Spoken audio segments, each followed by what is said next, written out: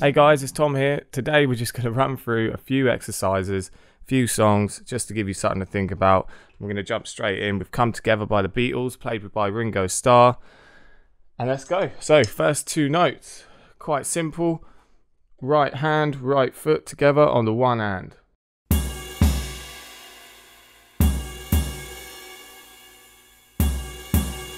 Very easy, very simple. I'm going to put the drum transcription on the screen as well for you, so as we go along you can look at it if you do read. It doesn't matter if you don't, just listen to the song and you can definitely hear where I'm coming from with a lot of this stuff.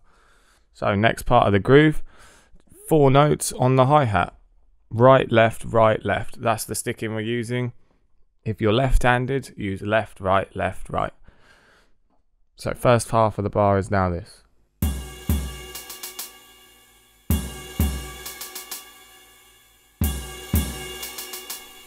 So we've got 1 and da-da-da-da. Cool, now moving on to the second half of the bar, we've got 6 notes on your high tom, 4 notes on your floor tom, running down, and it sounds like this. Quite simple.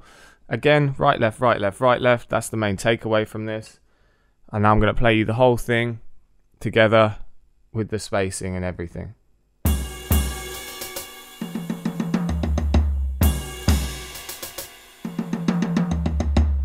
Cool, so that's the groove. Listen to the song, use the song as a click track. If you can't play it at the speed just yet, then just play it on your own and slow it way down. I'm going to play it a little bit slower for you now, just so you can hear what that sounds like also.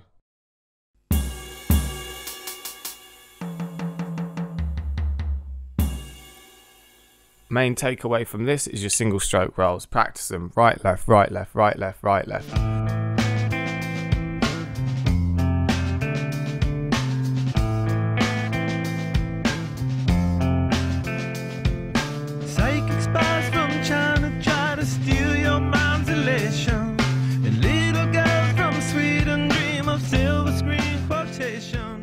So, this next one, Californication by the Red Hot Chili Peppers, great drummer Chad Smith. Really cool little groove, funky little groove. What we're going to work on mainly is ghost notes in this one. If you don't know what a ghost note is, it's just quieter than the other notes, hence the name Ghosted. So this is the groove without any ghost notes at all, or grace notes.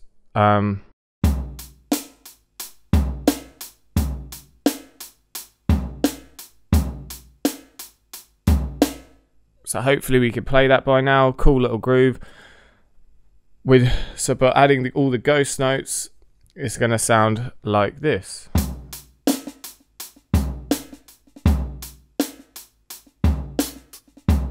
The two hardest thing in this groove is definitely the ghost note straight after the snare drum, because you've got to have a lot of stick control. You've got to make sure your stick isn't coming too far away from the head, so you can just tap on the next note. So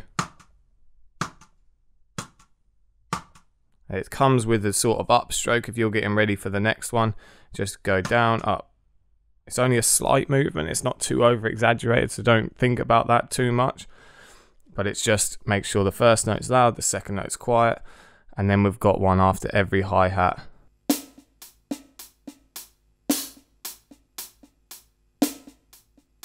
So like a right left between your right hand and your left hand. Also at the end of each bar he likes to put a little buzz roll or a little drag, which if you haven't done them before, a buzz roll is when you push the stick into the drum. It's quite difficult to do on electric drum kit, but I don't know if that's coming through. But it sort of just gives you more than one note and it sounds quite nice. What I tend to do is a little double or a little drag, you could call it. So it's just 2 quick notes at the end there. Just sort of leading into the next bar of groove. So remember, like the other one, play this slowly until you get it nice. Listen to the track, that'll be your click track. Also have fun with this one. You can put snare drums anywhere. I know I'm not playing exactly like how he's played it on the track, you can just literally put as many to a point or any extra snare drums, ghosted snare drums that you want in there.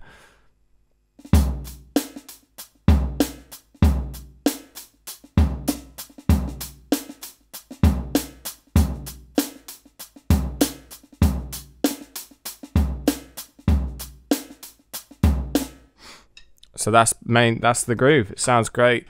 Have fun with it, and yeah, check it out.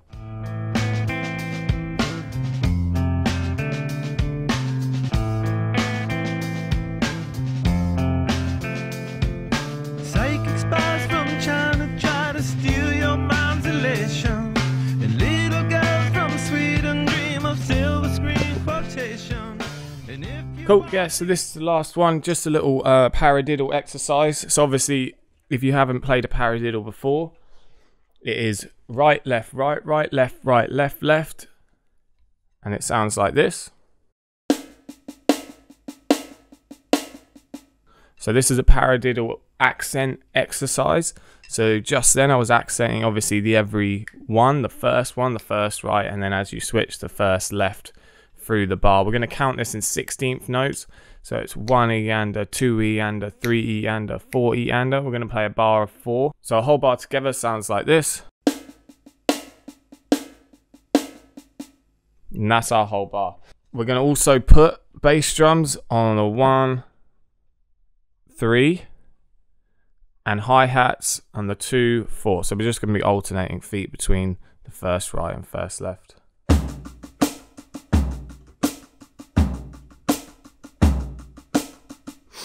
And that's it. That's our first one.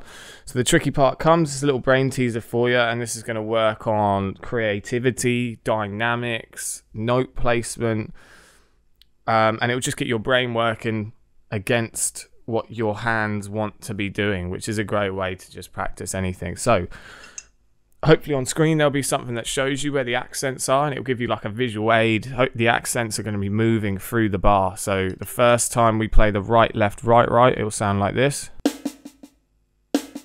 So with the accent on the first one, then the second time through we're accenting the left because that's the second note, the 1 E, if you want to call it. If we're counting 1 E and the 1 E is now what we're going to accent.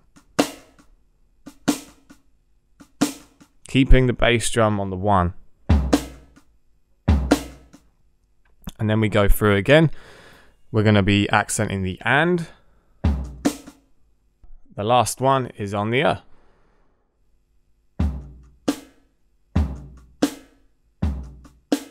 And the exercise here is just to put them all together. Start off really slow with this one because it will be trickier when you start it. And it's just to show you what it will sound like. I'm going to play it a little bit slower.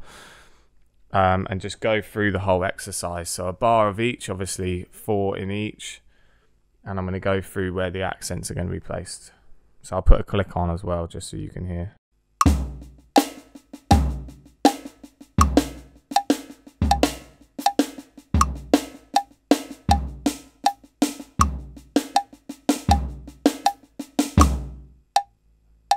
Then back round to the 1. So that's the exercise. Obviously 80 BPM slow. Start even slower if you can't get through the different ones, and then obviously then bring up the speed and use the ones in your playing that you like. But yeah, there you go. Hopefully that made sense. Yeah, like everything else, have fun with it. Put it around the drums. If you want to even make it harder for yourself, put your feet where the accents are going to go, so it sounds a bit like this.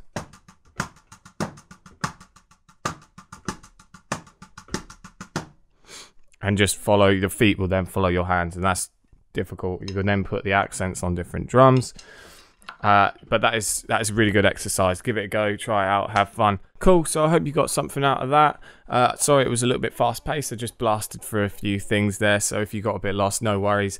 tomearldrums.co.uk, the video will be up there if you want to watch anything back. I'll put timestamps on the video as well, so you can jump in and out of where you want to look at stuff. Also, type in Hurst Pierpoint Festival into Google. It will show you everything they've been doing lately, and if you want to come down to one of the sessions we do in Hurst Pierpoint, then feel free to do so. Hope you got something out of that. Have a good day.